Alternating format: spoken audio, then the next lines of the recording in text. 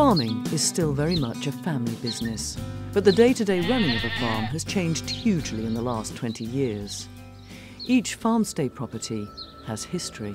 Peter and I have been here for 23 years. My parents-in-law were here before us, and my parents-in-law were here farming. Edward and Victoria will be a fourth generation. For some, leaving farming behind altogether is an attractive option. Dairying's a hard life, and the price of milk has been dreadful for years. When the Milk Marketing Board left, the price of milk is just the supermarket's decision.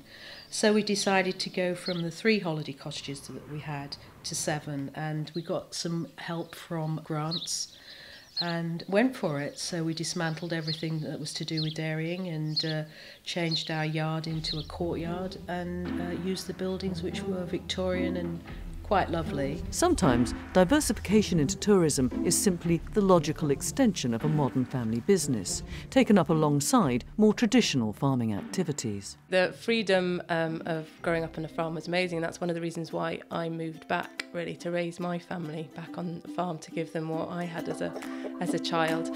And that's why I moved back 6 years ago to start out on the diversification activities here. There are many economic benefits to encouraging the growth of tourism to rural British farms. Most farmstay members go to great lengths to ensure they source their food locally. So our apple juice comes from Rowberries up the road, 2 miles away in Chadley Corbett. Our local butcher in Bell Broughton, Charles Jordan, he cures his own bacon and makes his own sausages.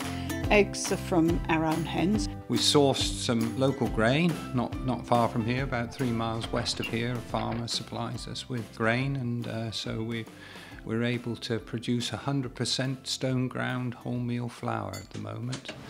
The bread making machine is usually on the go most days to produce a loaf of bread using our wholemeal flour. The size and scale of farming at farmstay properties varies. Some are small holdings, dedicated to providing solely for the B&B. They're all rare breed pigs that we get. At the moment we've got Tamworths and Gloucester Old Spots, and we're trying to breed from the Gloucester Old Spot to have our own set of piglets out there, and then they're used for our bacon and sausages. Many are in full-scale production, supplying supermarkets up and down the country.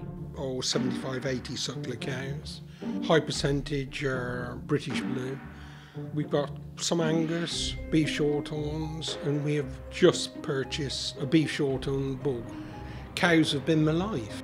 Diversification often goes beyond offering accommodation, and many farmstay members have other enterprises up their sleeves. Wedding cakes, celebration cakes. When guests come in for breakfast, I may have made the base of a cake the night before. I'll make breakfast, and if they're all chatting, I might start decorating a little bit of a cake so they get a little bit of an idea.